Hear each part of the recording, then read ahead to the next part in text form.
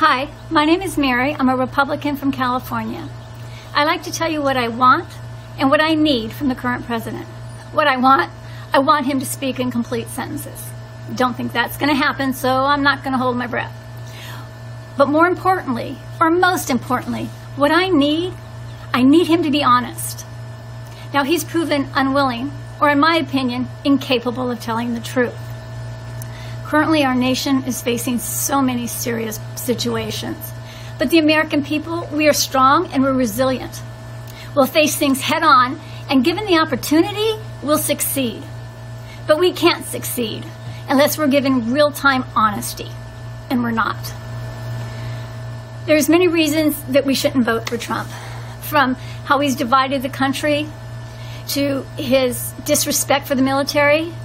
And giving money to the military is not the same as respecting our servicemen and women. His disregard, or his total disregard for science, how it's affected our climate change issues, and more importantly, how his disregard for science has affected the pandemic and the loss of life of our fellow countrymen. But I don't want to talk about him anymore. I want to talk about something positive. I want to tell you who I'll vote for and why I would vote for them. I will vote for someone who's honest, whether I like what they have to say or not. Someone who has the political experience and the temperament that the job requires. Somebody who has ethics, morals, and values that they actually live by. So I'll take my vote, my Republican vote, and I will vote for Joe Biden and Kamala Harris.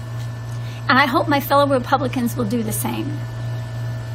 So my last words this evening to Donald J. Trump, they'll be his words. You're fired.